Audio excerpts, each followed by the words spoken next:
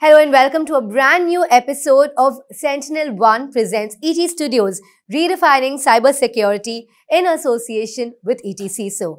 In today's episode, the spotlight is on redefining endpoint security in the remote work era. Our esteemed speakers on the panel today are Diwa Dayal, SentinelOne Managing Director, Hitesh Mulani, Mahindra and Mahindra Group CISO, and Bhavesh Lakhani, Firstsource EVP and Global CIO. A very warm welcome to the three of you. Thank you so much for joining me today. Now let's open up the discussion by setting the pace. How has the landscape of endpoint security evolved in response to the increased prevalence of remote work? Sure. So see, digital is now very pervasive. It's everywhere, right? And as we open up more and more digital in our workspace for internal customers and our external customers, the threat landscape has evolved tremendously. The canvas has just doubled or tripled, right? Because as you must have read, almost 80 to 85% of your malware is entering through your endpoints. And your endpoint also has evolved. It's no longer just your traditional desktop or a laptop, right? It can be a BYOD device. It can be any form. The security around it is more pertinent than before. Hitesh, would love to hear your concerns about the IT/OT, and also it's a great time, right, for hackers and even insider threats, especially as he's talking about the increased threat landscape. Yeah, in the IT/OT environment, I think the endpoint, because there was a point of time we would invest a lot in training people. We still do that, but it's futile, right? You've got to depend on technology to take care of that piece for you. So I think there's a lot of investment that goes into protecting the endpoint and protecting it wherever, right? You have developers who are not yours, right, sitting remote. So there's a whole kill chain of what you need to implement in order to. It's not just the endpoint, even the entire journey up to the development area. All of that has to be protected. So it's all of that. And then when you look at the OT side of things, you've got to have a tech that works without being cloud connected.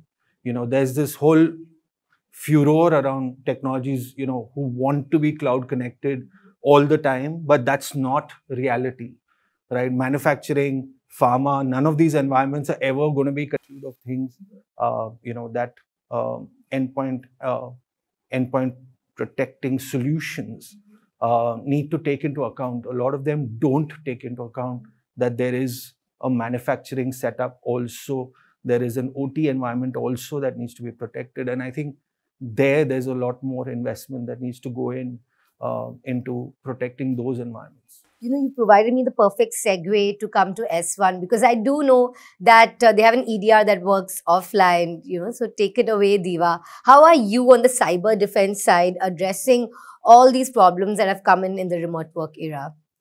I think the last couple of years, given the digital pandemic, we've just moved too fast, right? And I really feel sorry for these respected CISOs, but while IT is trying to keep pace with digital transformation, I think cybersecurity has kind of struggled in terms of really keeping up with that pace, right?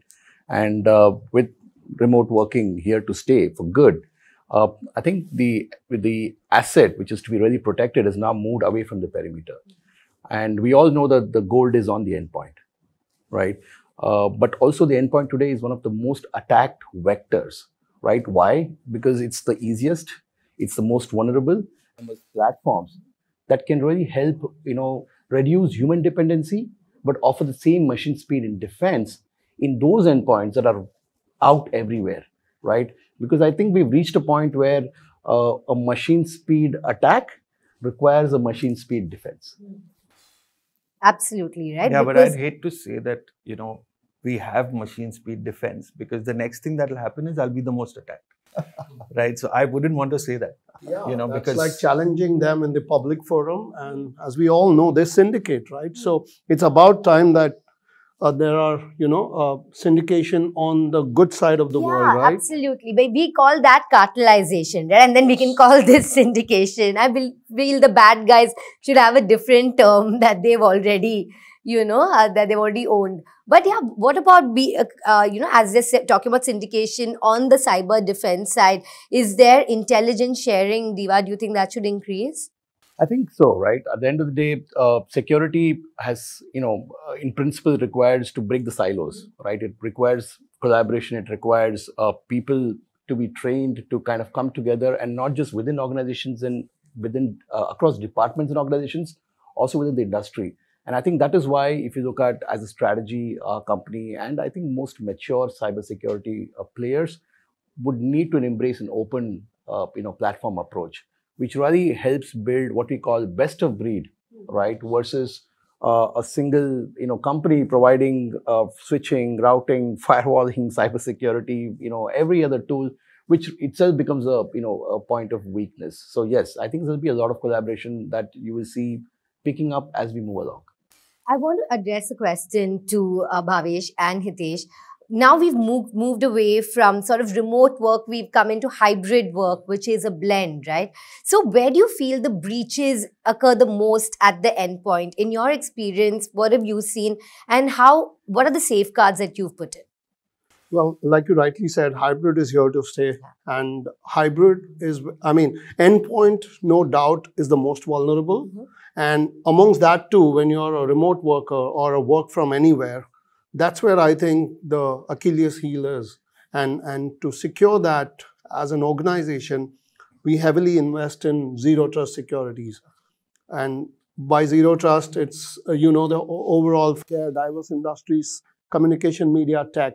So you cannot have one size that fits all. So the underlying strategy is zero trust. And then there will be layered security, which helps us prioritize and then ensure that nothing gets through ideally. All right, thank you for your insight, Bhavesh. Hitesh, would love to know how you're working on it. As far as endpoints go, you see most breaches coming from the remote environment, especially if the whole strategy around how you protect an endpoint hasn't been thought of correctly. I think a lot of us, when COVID hit, rushed into remote working because it was a necessity. But I'm just saying we all were lucky we didn't get hit there, because all of us were on VPNs. We'd given desktops and laptops to people to take home, and they weren't fully secure because they were protected in an environment where everybody was coming to office, right? And when they started working remotely, you needed everything from your proxy to become a cloud proxy, which no one had. Everyone was on-prem.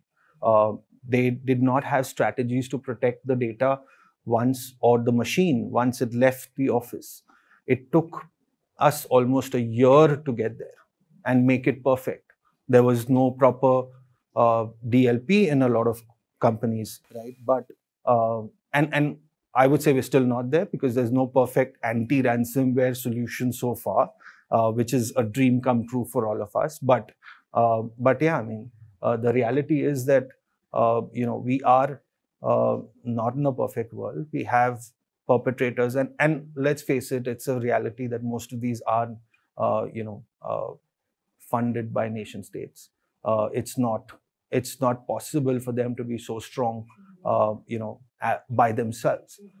So there is a lot of funding. There's a lot of terrorist funding. There's a lot being done to get the overall strategy right around protection of the nation and the entities within the nation, right? And a lot of our companies fall into critical infrastructure companies in terms of, and when I say critical infrastructure, it's not hard structures, right?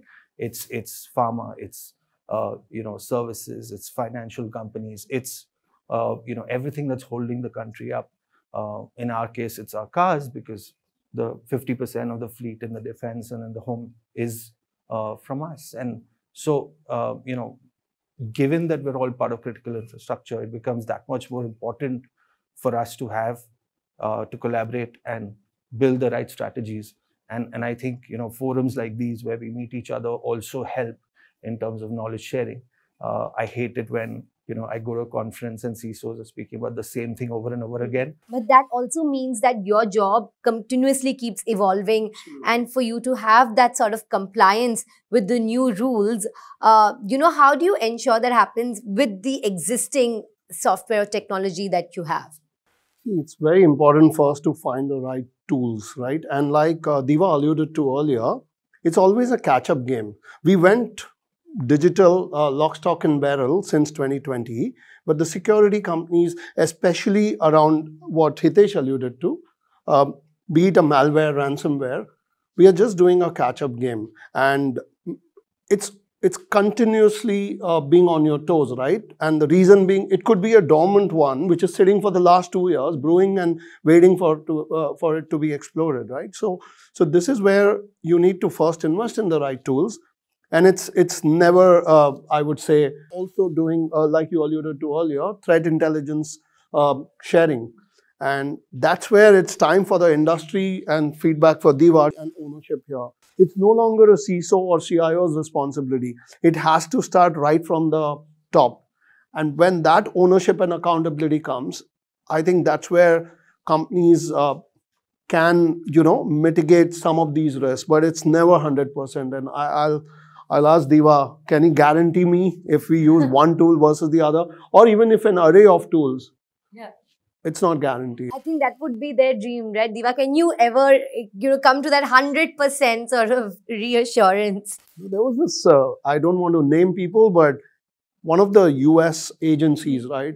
I can say he was an FBI director. It's a very public knowledge now. He said, either you're hacked or you just don't know about it, right? So that's a scary feeling, which at least never lets me rest, with 100% confidence. So, a lot of us believe in that, right? That whatever you have online is susceptible. So the smaller companies, at least, you spoke about right tools, they have a tool, which is usually an antivirus. Diwa, if you could explain to us why an antivirus is outdated in terms of an endpoint security solution, and what does something like S1 offer that an antivirus doesn't? Well, the reality is antivirus is pretty antiquated, right? It's fossilized technology, I think built for a very different world. And I think to what both of them alluded, security has always been a cat and mouse game, which basically means that you build a great tech and they're going to figure out how do I break this tech, right? And to be fair, antivirus did a damn good job back in the 2000s, right? Even up to 2010s maybe, until when the cyber tech companies realized, let's take this battle that is ahead and move to the cloud to defend.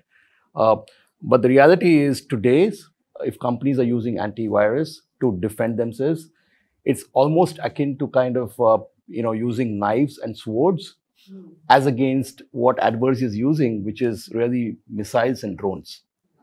That too in a street fight. You're never going to win, right? So hence you need to look at platforms that are, that can provide you some amount of autonomous capabilities that help you prevent, detect, respond, and remediate actually in machine time, machine speed and real time.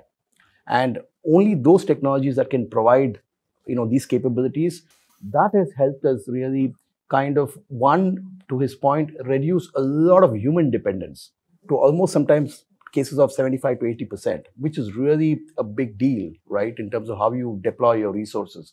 Because remember, all the time, these are defenders, right, in real time, right? And I say hunt, look at threats in real time. Only then we believe they really have a fighting chance in this war against ransomware. I would love to know your wish list, Hitesh and Bhavesh.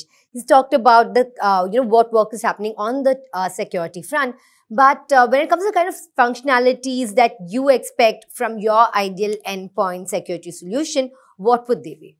I think, one obviously is the fact that, if I can have a backup that's an immutable backup, I think that would be fantastic. There are already a lot of existing technologies that secure an endpoint fairly well. I'd like applications to be coded better. A lot of applications are so messed up. It's not even funny. And applications that run on your endpoints need to be cleaned up. I think a lot of OEMs need to take responsibility for those applications, and they pass on malware onto your machines. So it's not just the malware that is coming through emails, but also your SaaS applications and all of that. I think there's some amount of responsibility there.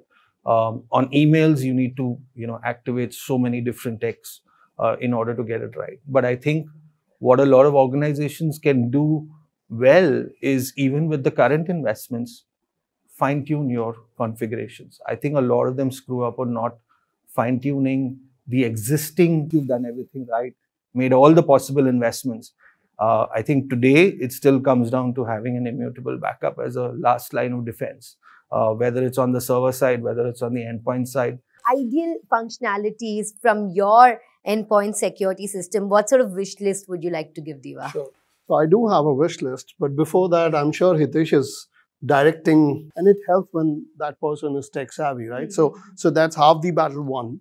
And definitely my wish list would include a few things. But before that, I have a theory, right? Like Hitesh was alluding to backup or storage. I would, if I had $100, I'd split it into 3. And the first one would be definitely a tool. And Diwa spoke about that. And Hitesh also mentioned there are companies who have evolved from the antivirus generation. And now they have end-to-end detection, response, and low dependency on humans. The second investment, the second part of that investment goes into backup and storage. Air gap, according to me, is still not, evolved. It's just a theory in my mind, and still having a very solid backup strategy will help you. And the third wish list would be invest in people. These are the guys who are clicking on the free Amazon shoes or responding to your electricity bills getting or your electricity getting cut off. So train users. Common sense, of course, is never common, but you can invest 1/3 into user training, doing mock tests. From a tool perspective, the wish list definitely, it should be agnostic. It should be ideally agentless. It should be on any form factor, as effective as it is, with minimal resources. So there have been instances post-COVID where I won't name, but we had to uninstall certain endpoint or antivirus just because it was hogging so much of resources. And that's one thing which, owning even the desktop strategy as a CIO, I wouldn't like that, right? So it has to be a light agent, ideally agentless. And then, of course, like Diwa said, automate a lot of it, which helps in reducing the dependency. And of course, it's a multi-layered strategy, not just endpoint, but other tools and technologies within the gamut of security also. And no longer are the days that it's only north-south traffic, right? The lateral movement east to west is also equally concerning. But even traditional EPPs are absolutely outdated. And where does next-gen endpoint security now score over everything else? That's a great question, right? Because I think what CISOs and defenders need to really operate at the level of very high signal to noise ratio. How does it matter? 5 things, right? Primarily, it helps reduce false positives. So then they spend time looking at the right problems to solve, right? 2 is highest detection rates, right? Basically, you don't miss anything, right? 3rd is, of course, make sure that there are 0 delays when you see something, right? Which primarily means machine speed response. More importantly also is 0 config changes, which means that the teams are not grappling with rewriting codes and scripts to the point you mentioned, where you can depend on automation to kind of reduce how much human intervention is required. And most importantly, also make sure that the platform is able to see everything, right? If you're able to provide all of these, right, in a manner that does not overload performances, right, in a manner that can keep itself updated and automated in real time, I think we kind of solved most of the problems that today's CISOs grapple with outdated or today's endpoint securities. They also spoke about company culture apart from the technology. So I would love to understand from the two of you, how can leaders of security, such as the two of you, how do you effectively engage with stakeholders, both local and external, to ensure a comprehensive integration of information security within your organizations? I think half the battle is won since COVID, and I don't know about Hitesh, but I'll let him comment. When your board, your CEO, and the top leadership is fully aware, abreast of all the changes that are happening in the threat landscape, half your battle is won. How we engage with the stakeholder now is with complete transparency, right? And again, it all starts with a mindset of being secure first. And once these leaders acknowledge and understand And even media houses like yourself, they are helping, right? So they publish stories, of course, with confidentiality, but those stories give a segue for us to start the boardroom conversation and learning from others' mistakes. Thank God it's not us from whom others are learning, but we learn from the industry.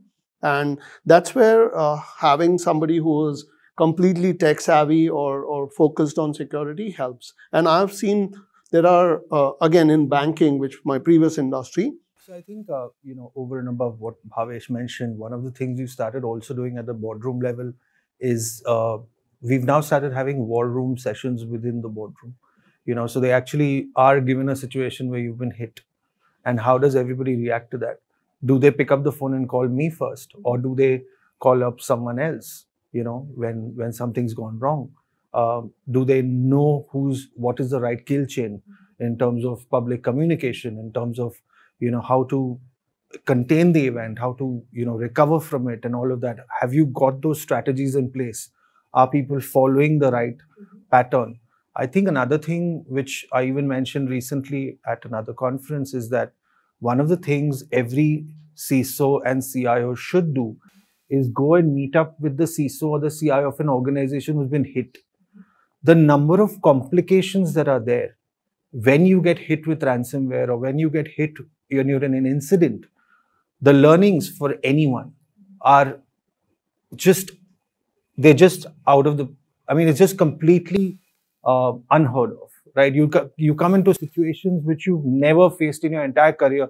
Like, you guys said earlier, security cannot exist in silos. You really need to break them down even across industries. Also, Hitesh, when you're choosing a new technology or security to put in place, keeping in mind the sort of regulatory challenges that keep coming in the way, what would you look for in a new technology to make sure that it's not going to be outdated or you don't have to change it immediately? I don't think you can get it right every time.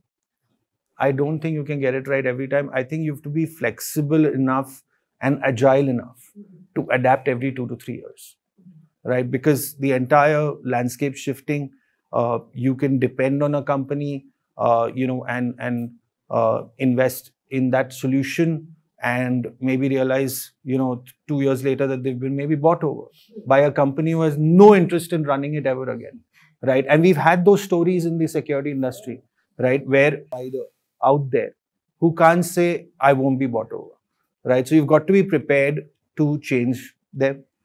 You've also got to be flexible enough to, get out of a technology that may have gotten dated, right?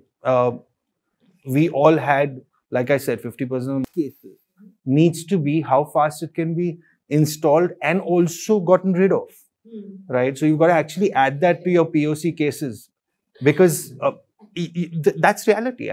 We've faced it. Even in the modern technology, what I observe is most of the times leadership would want to monetize the investments, no longer in security. So like Hitesh was talking about, let's say we have a technology which is becoming dated or you see that it has gaps. We are seeing at least I'm seeing a lot of support where we get to not only do the POC, but also absorb the sunk costs, right?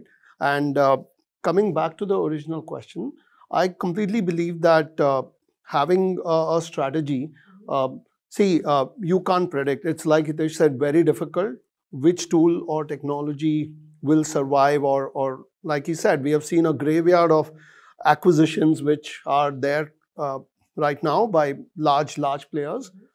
Having a multi-layered security approach, which I repeat again, is the key here, right? So your dependency, and again, we have a diverse environment, like I was saying. So we do try out in production, not only during POC, but we do try out. And then we take a punt on the one which we feel is working for, all the areas, the 4 verticals that I was talking about.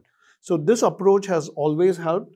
It's also one of the key things like Hitesh was earlier alluding to. The digital transformation happening to enable collaboration. Now, when that is already happening, right, what do you think about a cloud-based endpoint security approach? What are the advantages of that?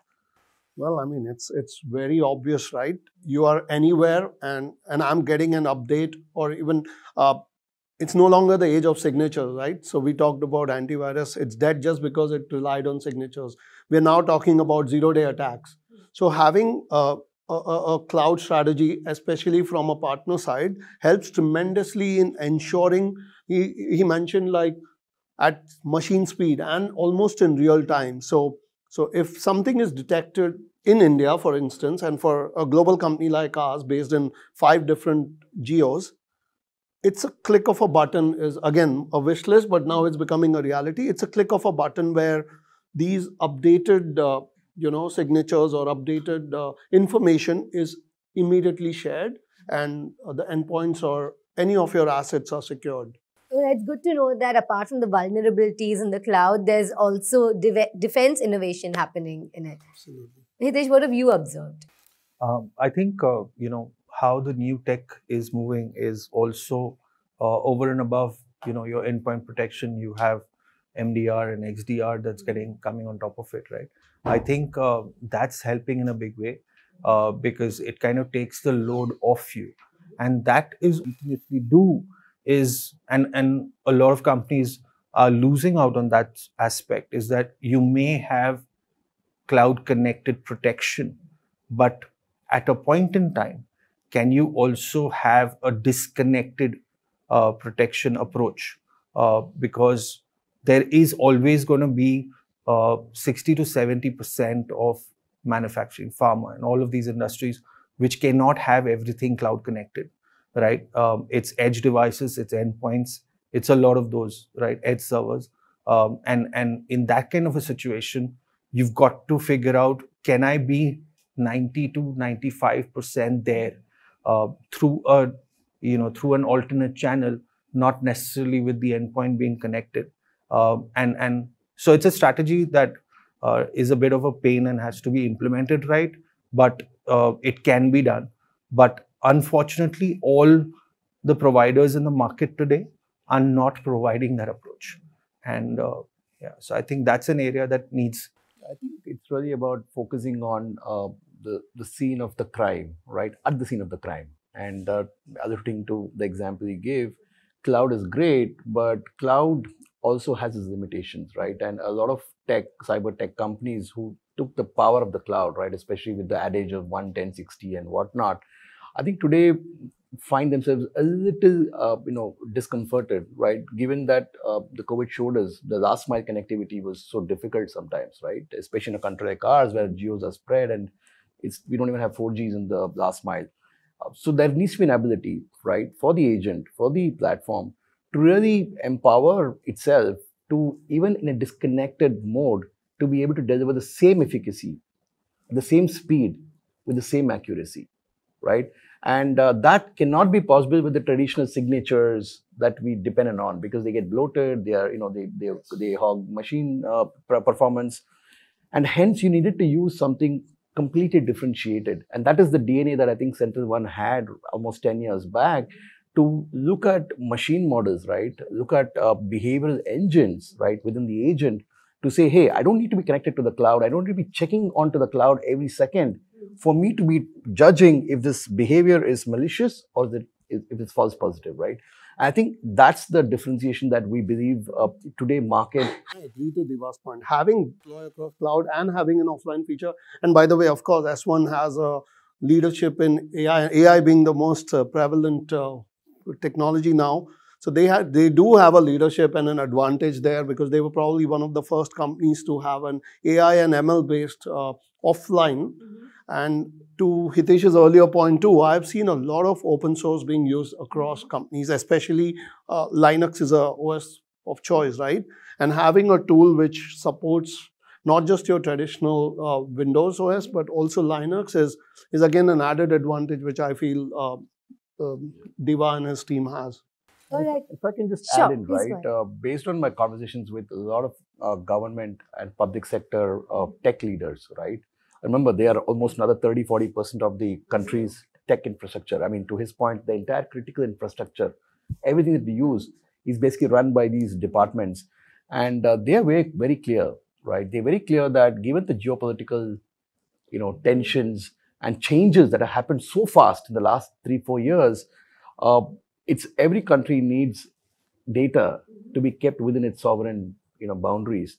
And that's where really the concept of not just being able to provide a powerful on-prem technology, because that's what most governments today are on, and they will continue to be on for a long time. But also to, even if you did have to use a cloud, that cloud had necessary to be in the same sovereign boundaries that the country's critical infrastructure is operating in. Because God forbid, the rules change and suddenly you have all this threat data and inter data, but you cannot touch them because it's no more clickable because it's elsewhere. Absolutely. Diwa, this conversation is much like the cloud in that it's limitless. But to take a keyword from him, it's also been a very layered conversation. It's been very educational for me, of course. And like S1's defense system, this is an online conversation, but now we do have to take it offline. Unfortunately, our time's up. But thank you so much for joining us today. It was fantastic listening to all of you. And do continue to keep watching our show for more such extended and informative conversations.